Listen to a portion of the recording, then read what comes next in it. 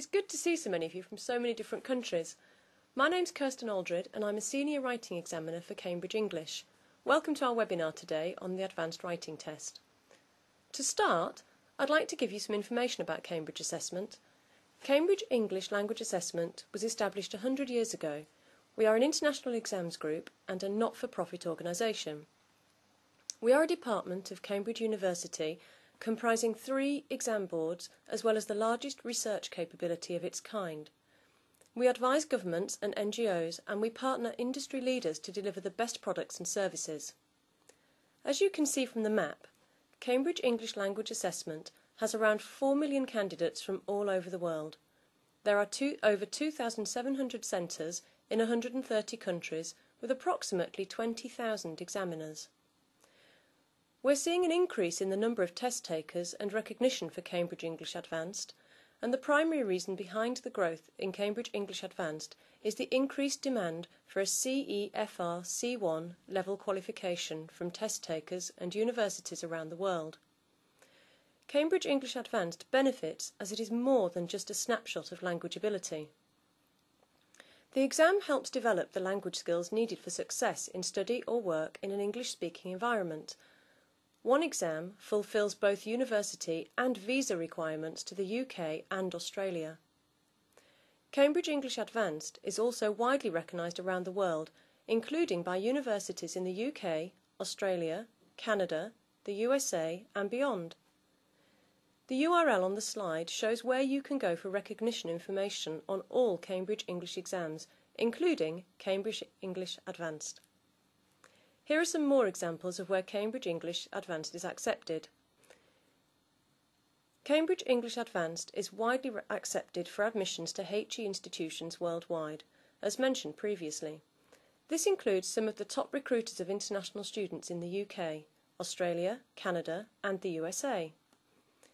The exam has gained formal recognition by many state education authorities. For instance, in Romania, students who have taken Cambridge English Advanced are exempted from the English language component of the school leaving examinations.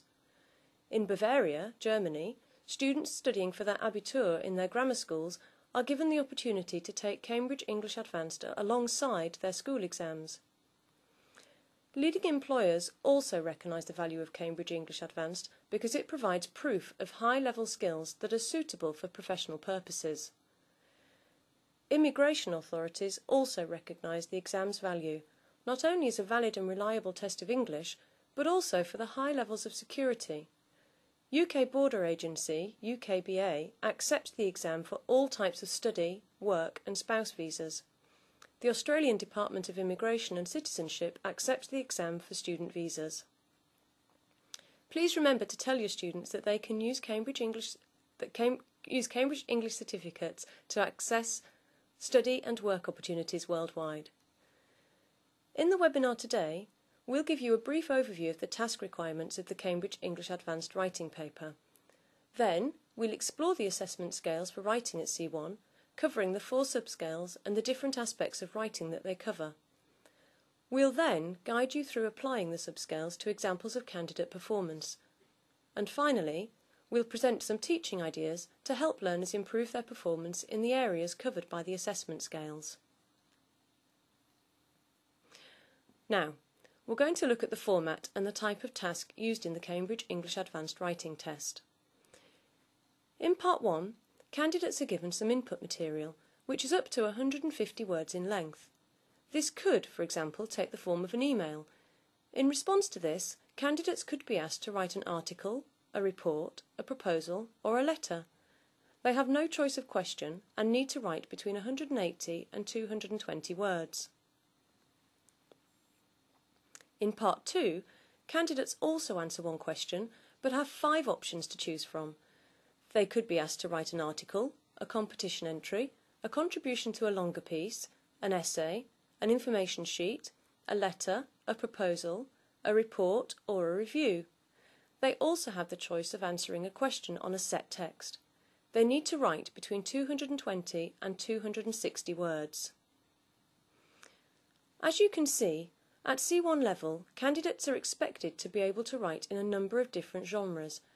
This will require them to make decisions about appropriacy of format and register. We'll look at how these are assessed later in the webinar. Now, let's think about what makes a good piece of writing and how this is assessed in the writing test. Before I tell you what I think makes a good piece of writing, I'd like you to answer this question. Type in the chat box the characteristics of a good piece of writing. Okay, so if you could use the chat box, then I can read out some of the answers as they appear. Okay, we've got coherency, vocabulary, keeping the reader's attention, fluency, understandable, a range of structure, okay, clear development, there's lots and lots of things coming through. Not boring, okay, accuracy, and communicative. Okay, so you're all saying the right sort of things here. I think a good piece of writing successfully conveys information and ideas, so it tells the reader everything that he or she needs to know. It does this in a way that is appropriate to the target reader, so it may need to be formal, or in language that children can easily understand. It's well organised and clear. It will have a good range of structures and relevant vocabulary, which are used accurately. So let's look at how these relate to the assessment subscales used in the writing test. In the Cambridge English Advanced Writing paper, as well as with several other Cambridge English exams, these aspects of writing are assessed under the 4 subscales: content, communicative achievement, organisation and language. Let's look at these a bit more closely and see how they relate to the characteristics of a good piece of writing. Okay.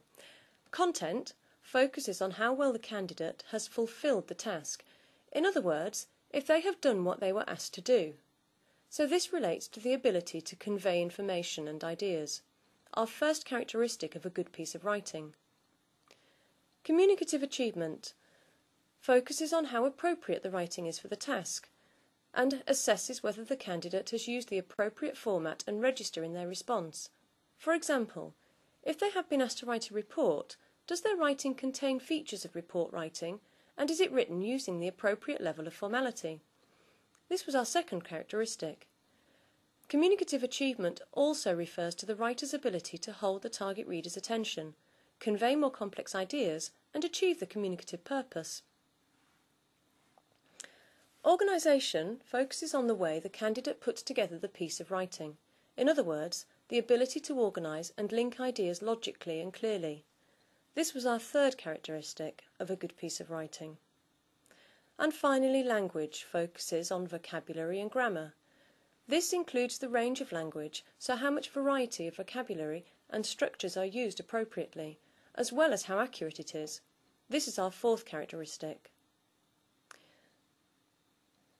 These subscales are the same for all levels, but there are descriptors for each level of the Common European Framework of Reference, CEFR, to show what learners at that level should be able to achieve in their writing. Let's look now at the descriptors for C1. In the table, you can see what a C1 level candidate is expected to be able to do to fulfil the criteria for each subscale. Take a minute to read through the descriptors. The descriptors are written for examiners. They don't use the kind of language that teachers use when you're giving feedback to your learners. Let's have a look now at how these descriptors relate to teachers' comments about students' work. Now, look at this teacher's feedback on a piece of student writing and decide which subscale the comment relates to. Is it content, communicative achievement, organisation, or language? If you can use the poll facility to put your answers in rather than the chat box, then we can get the graph again and we can have a look and see how many people can get the right answers. Okay, if you can choose your answer now. And the answers are coming through.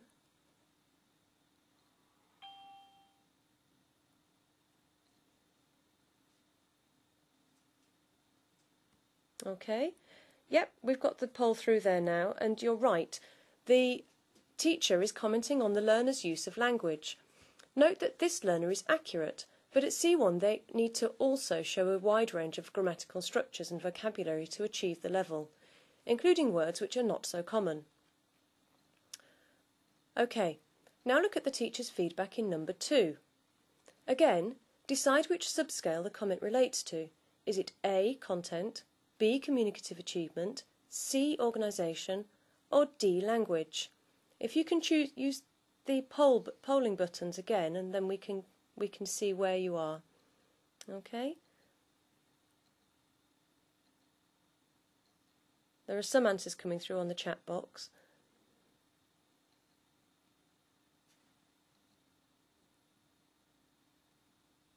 OK, there's a few more coming through.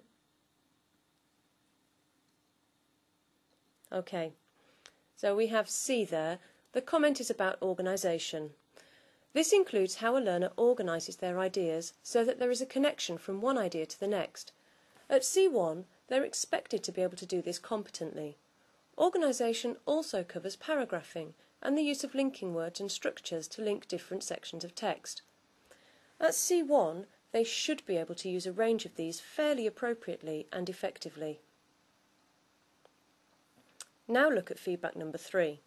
Again, decide which subscale the comment relates to. Is it A, content, B, communicative achievement, C, organisation, or D, language?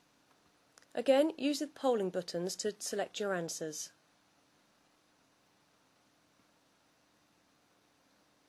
OK, there's some answers coming through on the chat box again.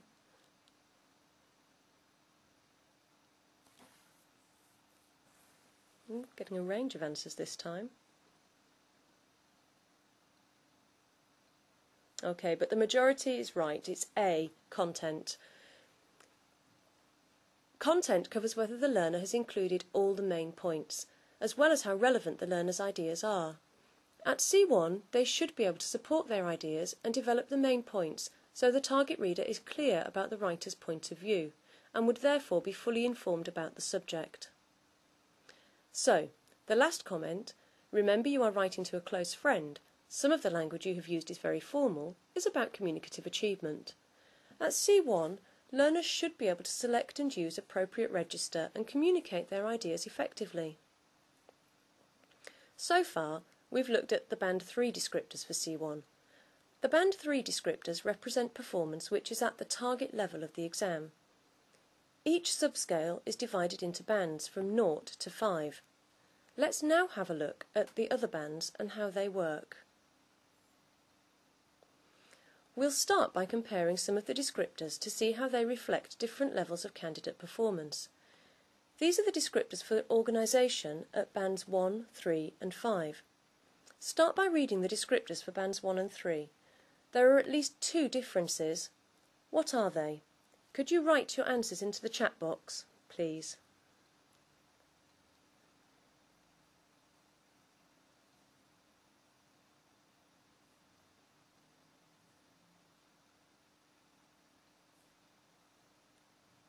Okay. Okay, so we've got flexibility generally, not just linkers but linking devices, that's a good point. Organisational patterns, so there's different language within the different descriptors. Coherent whole, which is in the 5 band. Just using generally to good effect. Okay. So you can see the difference there. As you've noticed, there is more than one thing to consider when comparing bands. At band 1, the text is generally well organised, like many of you said, and coherent, while at band 3 there's no qualification. It should be well organised and coherent without any exceptions.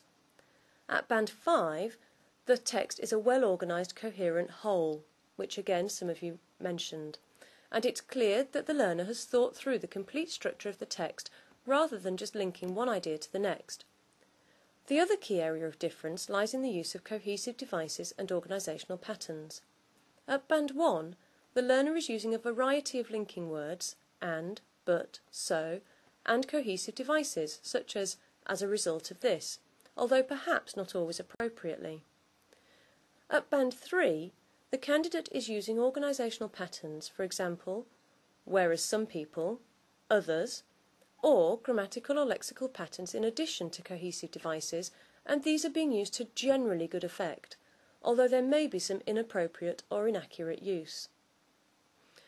At Band 5, the learner can use these same kinds of cohesive devices and organisational patterns with flexibility. So at this band, the learner would be selecting language carefully to give the text cohesion and to link their ideas in the most appropriate way to achieve their aims.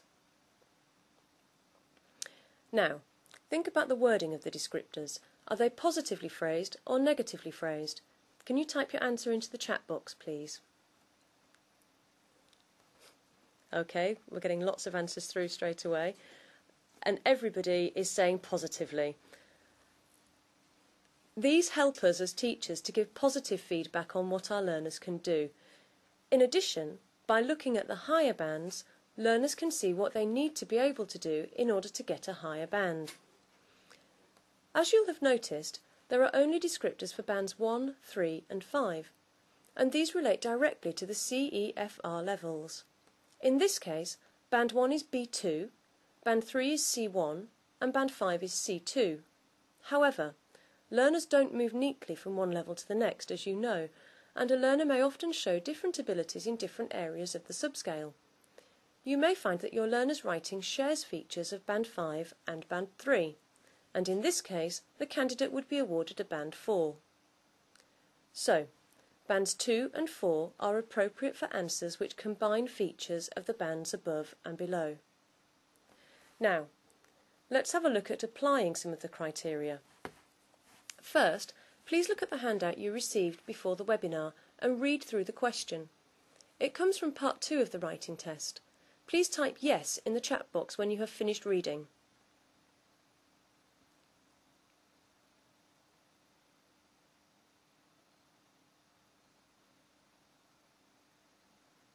Okay, lots of yeses coming through. That's good. Okay, now look at the sample answer. Read it through and decide what you would give it for content, keeping the descriptors in mind. These are also on your handout, and please type yes in the chat box when you've finished reading the sample answer.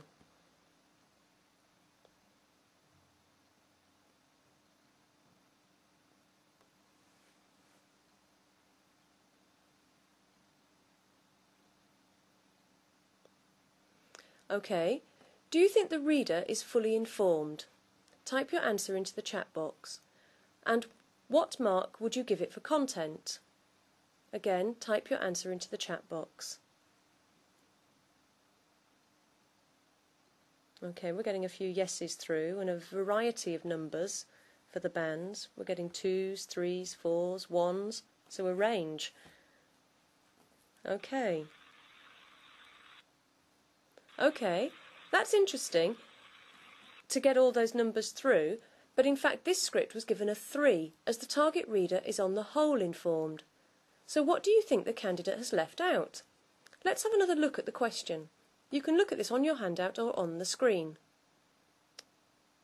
Okay, can you type your answer into the chat box? What has the candidate failed to answer?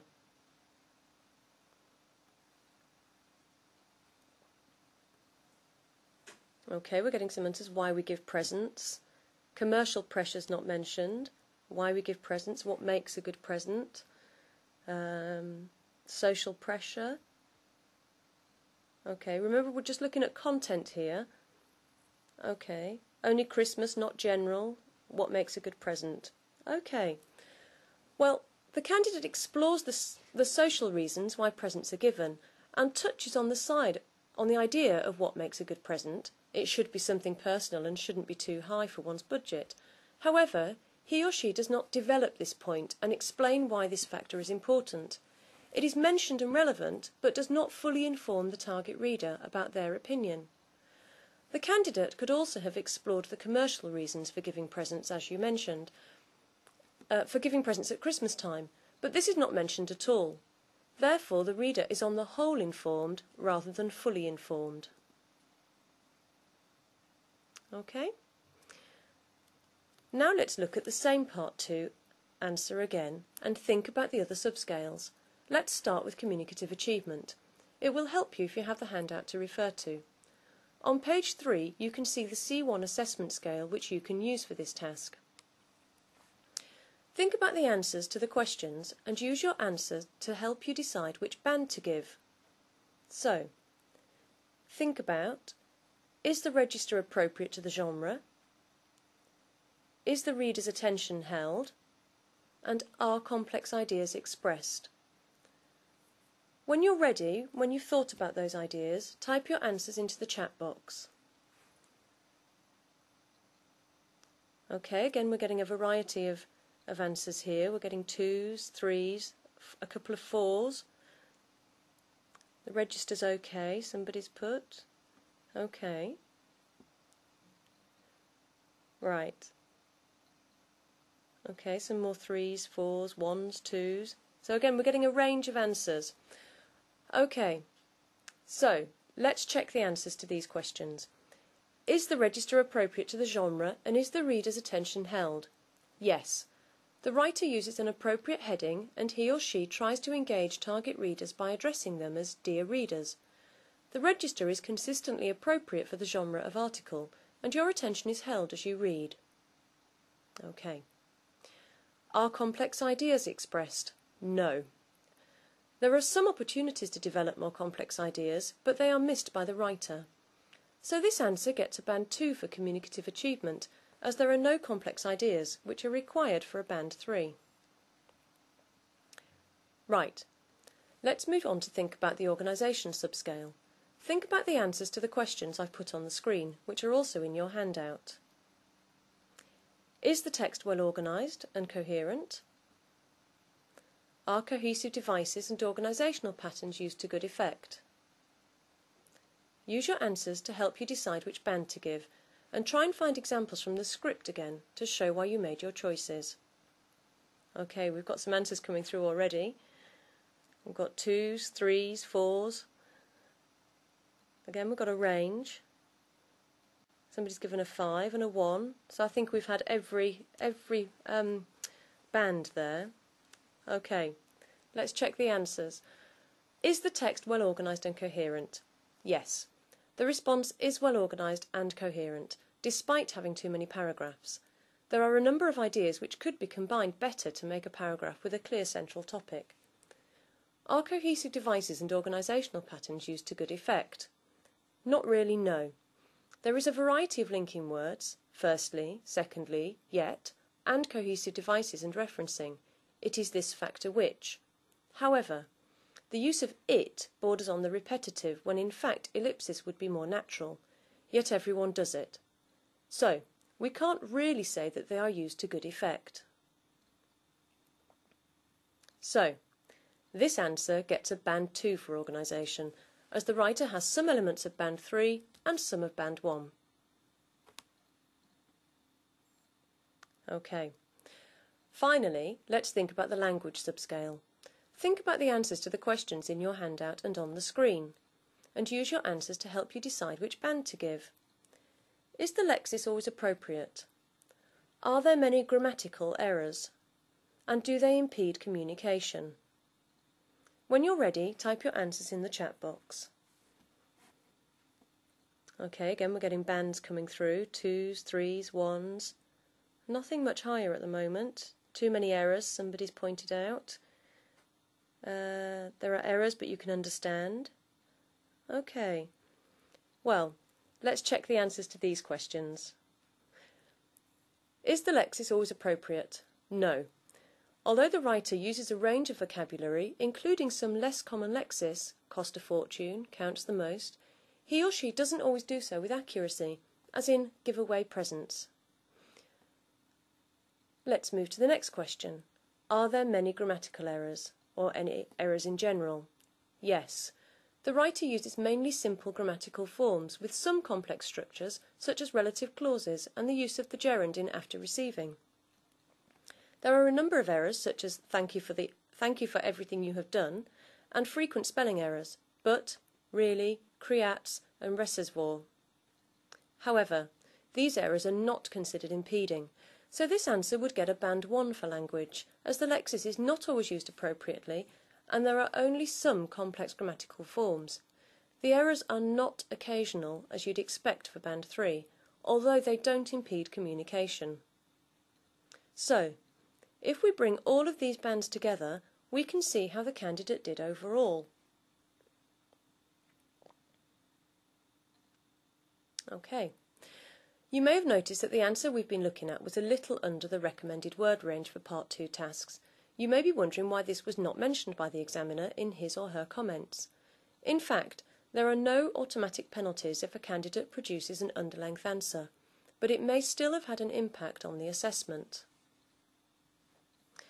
First of all, it may mean they haven't covered all the content. The answer you just looked at only got a band 3 for content because the ideas were not fully developed. But even if all the content is covered, it could still affect other subscales. If you look at these, you may find that other aspects of the subscales are not covered in a very short answer, and so the candidate will achieve a lower band for these. For example, if it's a report, they may not have introduced or summarised their points as you would expect in this genre, so affecting communicative achievement. Or they may have omitted cohesive devices, or used very simple ones, so affecting the band for organisation. Or perhaps, in a limited sample of language, they might not have shown a good range of more complex structures or lexis. In the same way, there are no automatic penalties for answers which are too long, but the bands for the subscales may be affected. For example, there are likely to be irrelevancies in a long answer, which can affect the band for content. The reader's attention might not be held effectively, which could affect communicative achievement. The writer can take the opportunity to use a range of vocabulary and grammatical forms, but trying to write too much in a limited time could lead to more errors, which could affect the band for language. So even though we don't have automatic penalties in the assessment scales, they do allow for weaknesses which may be evident in a candidate's answer. The key thing to remember is, look at the subscales. By referring closely to the descriptors and matching them to the learner's performance, we can allocate the best band for each learner's strengths and weaknesses. It's really important to tell your students not to waste time counting words in the exam. What they need to do is to practice writing, thinking about the assessment scales, checking they have covered all of the content. They should also practice writing in a time limit so they can produce an appropriate answer in the time available in the test. One other question that is often asked is whether an assessment of a script is affected by poor handwriting. Again, there is no automatic penalty, but it is important for candidates to write clearly. If a piece of writing is totally illegible, it will be impossible to mark it at all. If parts of it are illegible, then an examiner may not be able to see whether all content points are covered, or may miss examples of language that could raise the answer to a higher band. It's important to give your students plenty of practice at writing fast and legibly, so give them time limits and make it clear in feedback if you find their answers difficult to read. Remind your students that it doesn't matter whether they use lower or uppercase, or whether they use joined-up writing or not. Right, so we've considered the subscales quite carefully and started to think about some of the problems that learners can have. Now think about your own students. Which areas do they have most problems with? Do they have problems with covering content, communicative achievement, organisation, language, or perhaps it's writing too much or too little, or poor handwriting? If you can type your answers in the chat box, I can see some of you have already done that. So we've got language, grammar, content, organisation, complex ideas. What else have we got? Range of vocabulary, writing too much, register, reading the question. Okay, register, complex ideas. And again for C1, the complex ideas is actually very important. Coherence and language, collocations. Okay, so there's a few things there to think about. You may find some ways of helping them as we go on to look now at the classroom ideas. Okay.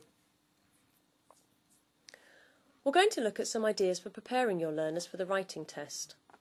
For each idea, decide if it would be particularly useful for helping learners to improve their writing in terms of content, communicative achievement, organisation, or language. Use the poll facility on the left of the screen and choose your answer now. Okay, there's some answers coming through in the chat box, but if you could put them on the polling buttons, then that would be great.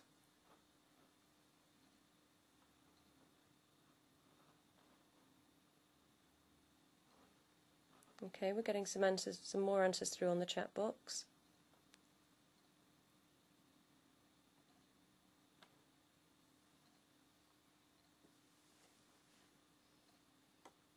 Okay, as most of you have said, the answer is D, language.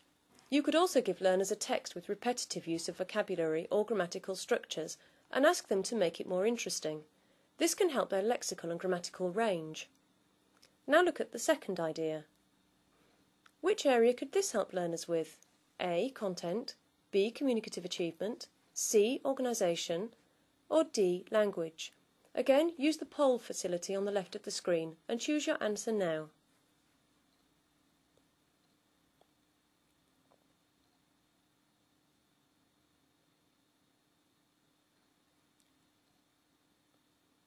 Okay, we're getting some answers through on the chat box again.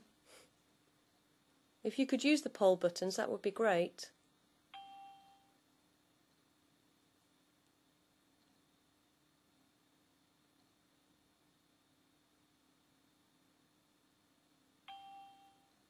Okay, fantastic. The majority of you said A, content, and that's right.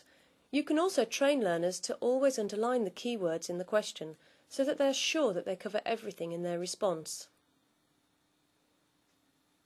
Okay, here's another idea. Which area could this help your learners with? Choose your answer A, B, C or D, and again use the polling buttons rather than the chat box, please.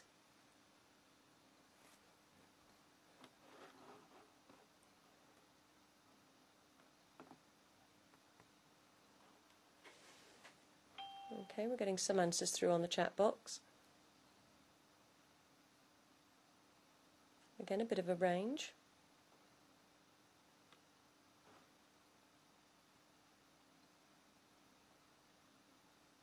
Okay, but the majority, you're right, it's B, B, communicative achievement. Of course, learners can also change a text from formal to less formal, or change an email into an article, and so on. Make sure you give learners a target reader when they write, as this helps them to be able to picture who they're writing for.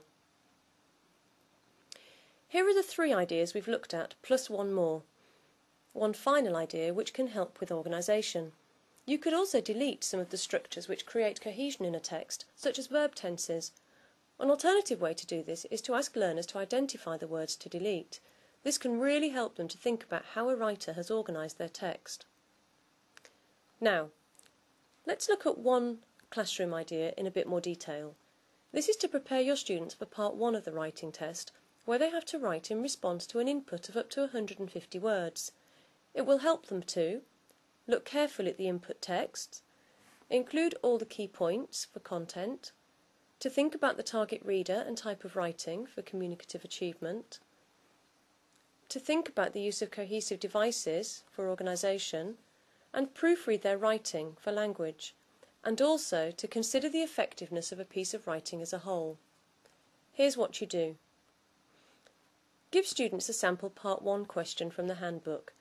Ask students to read the input and to think about what they would write in their answer, making notes under the following headings: the target reader, the type of text, the purpose for writing, points to include, register, and functional language, for example, apologising. 2. Then, give students a sample answer to the question from the handbook and check it against their notes. For example, is it the right text type, etc. 3. Focus them specifically on the functional language used and the cohesive devices or linkers. Ask them to think of alternatives. 4. Ask students to proofread a sample answer in pairs for any errors and think about the effectiveness of the writing. 5. Ask students to write their own answers to the question. And then finally, students then swap answers and give feedback to a partner. When they give each other feedback, you can encourage them to focus on different aspects of writing, such as organisation, and not just grammatical accuracy. So, in this webinar, we have looked at the content of the writing test, the assessment scales, including exploring the differences between the bands, and some practice in applying the subscales to learners' writing, and some teaching ideas to help improve learners' writing. I've had some good questions through. One of the things that seems to be coming up quite often is about complex ideas. Now, in the C1, in the CAE writing paper, you have the content that you have to develop, and I think it's this area of development of the points. So instead of just mentioning what the question is asking for, it's actually going that little bit further and relating the development of the ideas very firmly back to the question. So, for example, in the sample paper we looked at, it was looking for the idea about when we give presents. And you can talk about lots of different things there and relate it to the social concept and the commercial aspect of giving presents as well. So it's not just about the complexity of language, it's about the complexity of ideas to get the to develop the points. And I think that that's what we mean by complex ideas, and sort of developing the answer as much as you can, not just from a personal aspect, but maybe from a more general perspective as well. I hope that answers that point. We also had a question about the conventions of the communicative task. Now, this is quite important, and I think it goes back to the point that I made in the webinar, whereas if you've been asked to write a report, that you actually use features of report writing within the task. So, for example, it could be something very straightforward, such as headings, which are still allowed, and we still would like to see them, just maybe not for every separate paragraph. But it's not just about using the simple features, the external features of report writing like headings, but it's actually using the language of the passive voice, for example, and to use the language that's applicable in that scenario. So if you were writing an article, you might want to write it in a more neutral style rather than a very formal style. So it's thinking about the genre and thinking about the register and thinking about who you're actually writing for. And this is all part of the communicative task. And in that respect, that's what we're looking for the conventions of the communicative task. So if you're writing a formal letter, you would use very different language to writing an informal letter. Okay, so I hope that answers that question there. Somebody else has asked about a positive effect. How do you create a positive effect? Well, I think particularly if we think about letters, if you've been asked to write a letter to somebody, or a letter of application, for example, if you really want to get that job, you are going to have to create a very positive effect on that reader. And I think that, so if they have asked you to supply information, you supply information in a way that's actually maybe respectful or quite within the terms of the letter itself. So I think that what I am saying is that you probably wouldn't be boastful, but you would set out your achievements in a way that's appropriate. Okay, and that would create a good effect on the target reader. Okay, somebody has asked about overall coherence and where that is assessed. Is it assessed in content, communicative achievement, or organisation? Generally, coherence would be assessed within the organisation subscale, but sometimes it can have a knock-on effect onto the communicative achievement. For example, if we think about a report, if the information jumps around, so they talk about one aspect and then they move on to something else, and then they return to the first subject, then that would lack overall coherence and it wouldn't make the report very easy reading. So it may be assessed in both scales because one has an effect on the other. The same can be said for language as well, because language sometimes can affect the content. If the language is very weak, sometimes that affects how well the target reader is informed. Because if they can't break through the errors, then sometimes it can lead to them not being fully informed, but being on the whole informed. Okay, we had a question about how long would we give them to write the answers? Well, the test itself is 1 hour 30 minutes, so you're looking at 45 minutes per question. So I would give them practice at writing for 45 minutes and to try and get to the word count and covering all the points. Okay. We've also got a question about, is there a source text for a source for texts with errors? And I think Pippa has answered that question, so I hope you've got the information there. There's one question which I think that some people have asked as well, which is the overall mark for the script that we saw. Now that script was given 3, 2, 2, 1, and in the new assessment scales, that's the mark for that script. Previously, they were given 1 mark, so they were given a band 3 or a band 4 for the overall script. Now, what happens is each separate aspect is given a separate mark, and then that's translated into a mark that goes forward with the rest of the papers for the CAE test. So that would be combined with the marks for speaking, listening, and reading. So the marks, so when you're looking at a piece of student writing now, you need to be looking at it in terms of content, communicative achievement, organisation and language, and score it using the bands that we looked at today. Okay. What else did we have? We had, how do you develop the ability to include complex ideas? And I think that I've covered that a little bit, but I think to develop that, I think it's more practice. You just have to give practice at writing getting the candidates to think about what else they can say about the topic. And I think that planning is quite important in that view. So it's not just going straight into writing about, they see a question and they panic and they write. It's about giving them time to think about how they can incorporate these ideas and how they can link things to not just their own personal experience, but maybe to the wider scene. Okay.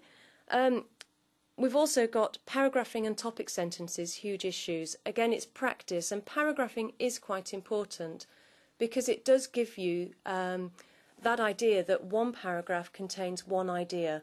And it can go back to these complex ideas as well, where you have a paragraph is not just one sentence or 2 sentences, but it's a section of text that deals with one idea in quite a bit of detail. And this is what we're looking for as we move from B2 to C1, this more development of the topic and of the ideas. Okay. I think that's probably all the questions that we've got for now. So what I'd like to say is to thank you very much for attending today, and we look forward to seeing you at our future webinars. So thank you very much and goodbye.